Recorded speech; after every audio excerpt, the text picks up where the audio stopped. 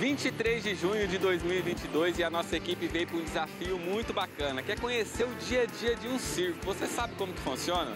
Nós estamos aqui no Circo Kroner, ele que está há 30 anos, trazendo muita alegria para várias pessoas. E nós vamos acompanhar o dia a dia desses profissionais. Vem comigo!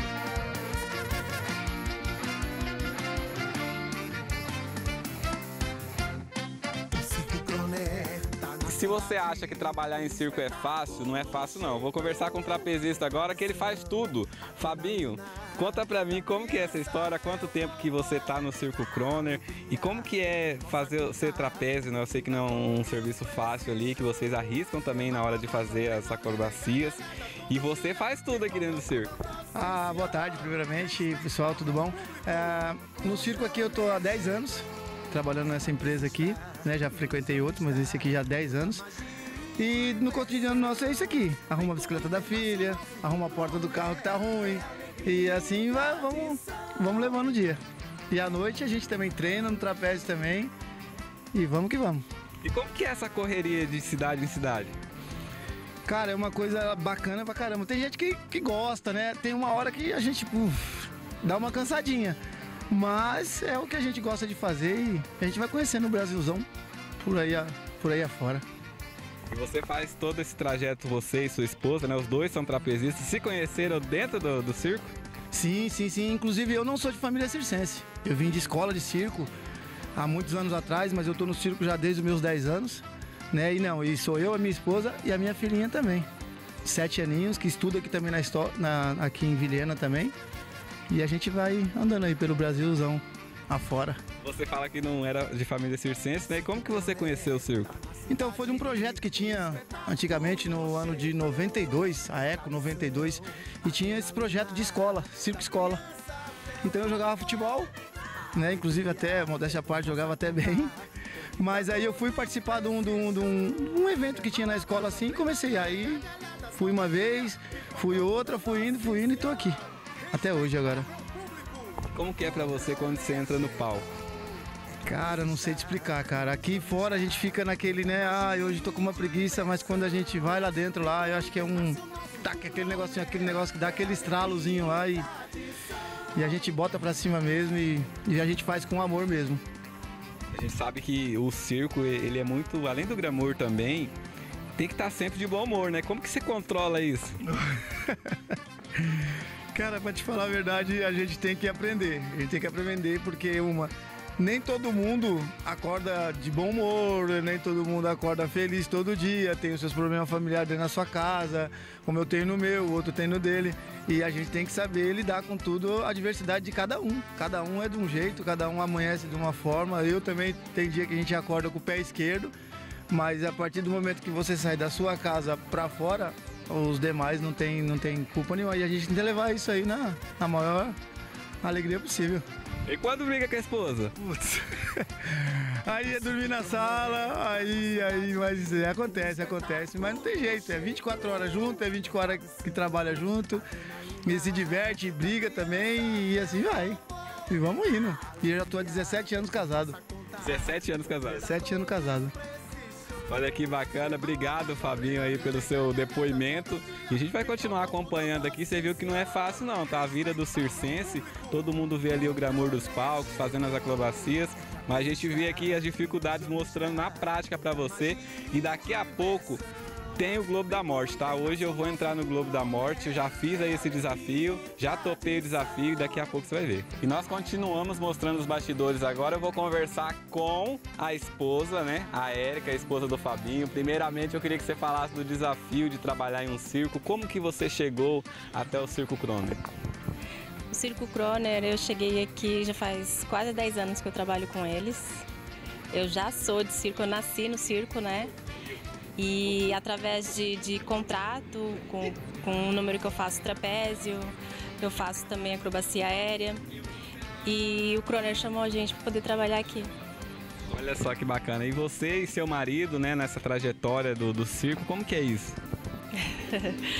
Bom, eu e meu marido, a gente trabalha junto, né? A gente vive junto, já trabalha junto.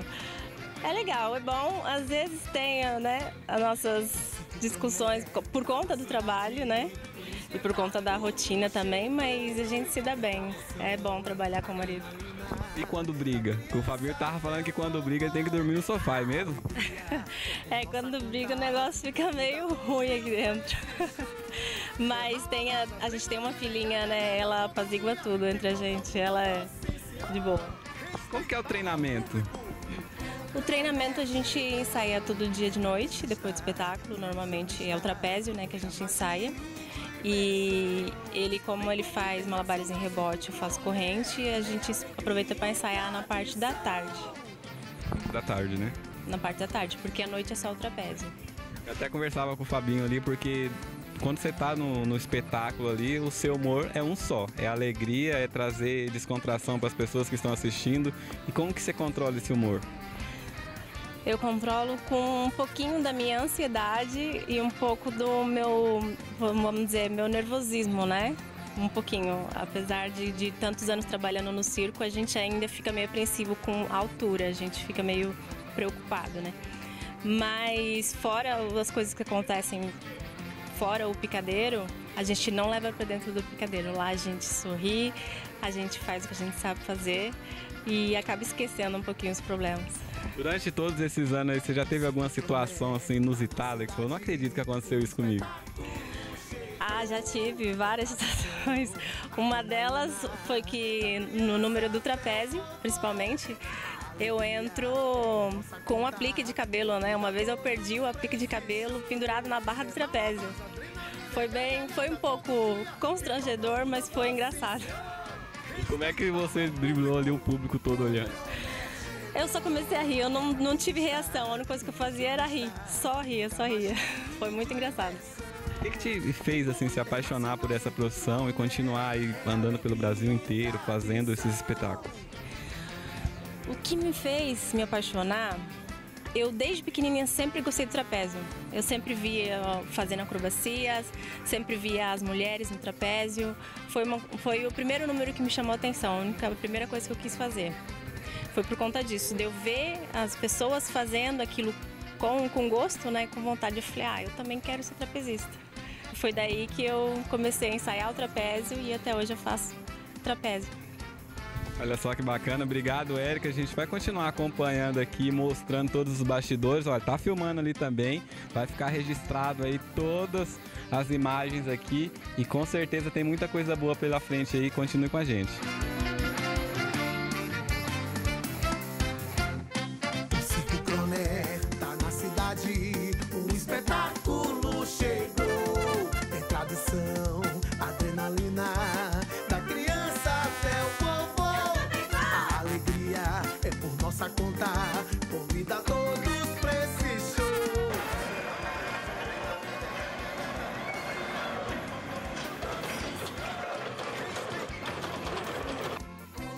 E já tô com medo também, tá? Eu vou conversar. Olha o que o cara tá fazendo. Será que o cara é ruim ou é não? Você consegue, Everton, pelo menos fazer isso que ele tá fazendo? Pelo menos se apoiar ali? O cara é muito bom. Vou conversar com ele agora. Primeiramente, como que você chegou ao Circo Kroner? E como que é isso aqui, cara? Fácil eu sei que não é. É, fácil não é. Muito treino mesmo, né? Treino diário. No mínimo 2 horas por dia treinando. E eu tive a oportunidade de vir aqui pro Circo Kroner, foi por acaso, né? O dono do circo, Rude, viu uma publicação minha no Instagram, me chamou, opa, aí eu vim. Então, na verdade, você não é de uma linhagem de pessoa circense. Você fazia já esse trabalho ou não, antes de vir pro circo aqui? Eu tinha trabalhado no outro circo, o Circo dos Sonhos, e aí eu tava treinando em casa. Eu postava vídeos meu treinando em casa mesmo, eu aprendi sozinho treinando em casa. E aí o Rude viu e é que me chamou, os treinos deu em casa mesmo. Eu vi que nos seus espetáculos você vai a uma altura muito alta ali. Já aconteceu acidente? Já aconteceu um acidente, mas não da altura mais alta do final ali, senão não estaria aqui contando a história, né? Mas mais baixo aconteceu também. Por mais que tenha bastante treino, como que é a sensação quando você se vê naquela altura ali olhando para baixo? Então, no momento ali, é focar simplesmente em fazer corretamente. Não é deixar entrar, é um trabalho muito mental. De se blindar realmente a tudo que pode acontecer, não, é se concentrar totalmente na técnica certa, no equilíbrio, pronto, concluir ali. Como que o público influencia? Sempre tem adrenalina, mas trabalho melhor ainda quando tem mais público. Né? Eu não sei como que é com outras pessoas, mas quando tem mais gente, eu sinto mais adrenalina, então eu foco mais ainda. Fico com mais vontade ainda de fazer ainda melhor. Então no começo é uma coisa que atrapalha um pouco. Né? Você fica ali meio, nossa, a pessoa vendo e tal, fica aquela nervosismo, não pode errar, não sei o quê, mas depois você vai aprendendo a concentrar essa energia, a canalizar pra fazer o negócio cada vez melhor, né? Olha que bacana, obrigado, viu? Já vou conversar com outro artista aqui também que já está treinando também, olha ali, ó. Muito fácil, Everton, isso aí eu faço, isso aí tranquilo, olha isso. Que isso aí todo dia no meu treinamento antes de vir trabalhar, é isso aí que eu faço, tá? Consegue? Você aí que está nos assistindo consegue? Eu não consigo nem pegar nesse negócio direito, nem consigo nem pegar. Primeiramente, como que é fazer esse trabalho? A gente sabe que não é fácil, né? Como eu conversei com o Arvon, é muito treinamento. E isso faz toda a parte do processo. E se não tiver um bom treinamento, se não tiver foco, dificilmente consegue um resultado desse. Exatamente. Eu treino desde que eu nasci praticamente. Quando eu era bem criancinha, meu pai já me incentivava bastante com malabares. Começou pelo meio da brincadeira, né? Jogar pra cima, pega. Até que com 3, 4 anos de idade já comecei a jogar de verdade. Aí já comecei a ensaiar e nunca parei. Todas as pessoas que eu converso, que faz malabares, eles dizem isso, que é muito de criança mesmo, que já tem esse instinto do malabares. Tem como uma pessoa que nunca fez, numa idade mais avançada, conseguir fazer isso que você faz? Com certeza. Malabares é pra qualquer idade. Qualquer pessoa que quiser tentar, consegue. Só basta querer. Você vem de uma linhagem circense, né? E como que você acompanha a evolução do circo com o passar dos anos? Porque a gente sabe que muita coisa mudou. Se você pegar o circo há 15 anos atrás, é diferente do circo hoje. O circo mudou bastante. Inclusive, antigamente tinha os animais no circo, né? Aí hoje a gente teve que se adaptar. Aí mudou bastante coisa. Mas estamos tentando. Aí todo ano que se passa, se adaptando mais. A gente sempre fala de sonhos quando a gente vai entrevistar pessoas. Qual que é o seu maior sonho hoje? O meu maior sonho é ir pro Circo do Soleil. Um dos maiores circos do mundo. Você tem trilhado isso aí através do Brasil, treinando. Eu acredito que o treinamento, ele é que leva ali, com certeza, aos desafios maiores, a chegar a alcançar novos voos, né? E você tem feito isso aí em Vilhena com bastante maestria. Desde já agradecer você. Muito obrigado. E a gente acompanha também, né? Nós tivemos a oportunidade de vir aqui ao circo, ver o trabalho que todos vocês desenvolvem aqui. Estão de parabéns, tanto pela garra e por estar aí levando a alegria ao público, que eu acredito que o circo, por mais dificuldades que tenha, ele não deixou de trazer isso, emoção a quem está assistindo. Isso mesmo, muito obrigado pelas palavras. E é isso mesmo, a gente tenta trazer isso para o público, a emoção principalmente para o público. Nós vamos continuar aqui, daqui a pouco o pessoal está se preparando ali, Everton. E daqui a pouco eu vou entrar aqui no Globo. Eu espero que não seja o Globo da Morte, seja só o Globo e passe algumas motos por cima de mim. Mas vai dar tudo certo no final e a gente vai mostrar o resultado aqui pra você, tá? Vai estar tudo certo.